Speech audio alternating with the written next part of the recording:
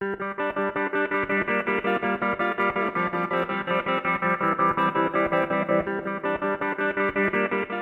and welcome to ignani.com. C#.NET Programming. Version 4.0, Level 2, Chapter 1, Part D. In this video, I will start with a brief on garbage collector, which is responsible for the memory management, and then we'll move on to security in .NET. Garbage collector. All .NET programs that run in a managed environment is provided automatic memory management by the .NET CLR. However, to take proper advantage of this automatic memory management, it requires you to have an overview of the .NET memory management environment. In this video, I'll explain how the automatic memory management in the CLR works. The garbage collector is .NET's answer to memory management. The garbage collector manages the memory in managed code for you. The purpose of garbage collector is to clean up memory. Be it any language, all dynamically requested memory is allocated on the heap. However, in the case of .NET, the CLR maintains its own managed heap for .NET applications to use. Often, when .NET detects that the managed heap for a given process is becoming full, and therefore needs cleaning up, it calls the garbage collector. The garbage collector runs through all the variables in the current scope of your code, and checks for references to the objects stored on the heap, to identify which ones are accessible from the code. In other words, it looks for objects that have references to refer them. Any objects without reference are deemed to be no longer accessible from your code, and can therefore be removed. However, there are some limitations to garbage collector, wherein you need to clean up yourself.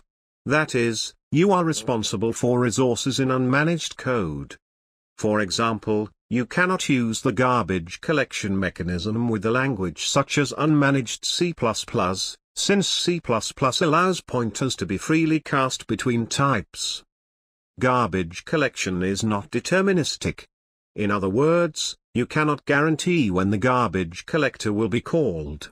It will be called when the CLR decides that it is needed. However, it is also possible to override this process and call up the garbage collector in your code manually. Memory management is in itself a huge topic, which is covered in the coming videos. Security. .NET excels in terms of complementing the security mechanisms provided by Windows, by offering code-based security, while Windows only offers role-based security.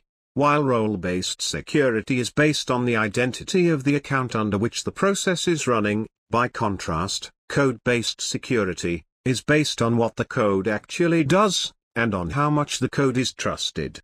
Thanks to the strong type safety of intermediate language, the CLR is able to inspect the code before running it to determine required security permissions.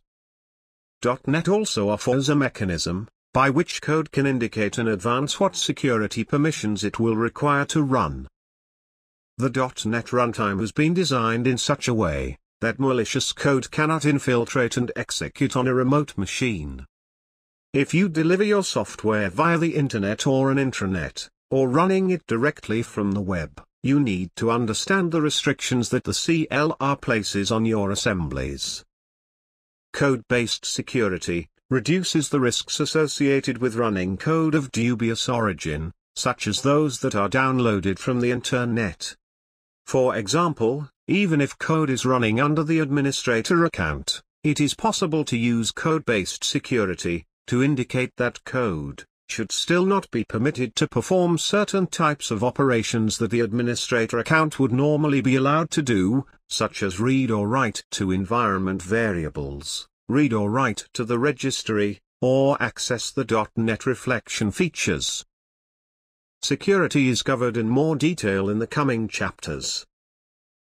In the next video, we shall look at assemblies, different types of assemblies, and strong naming.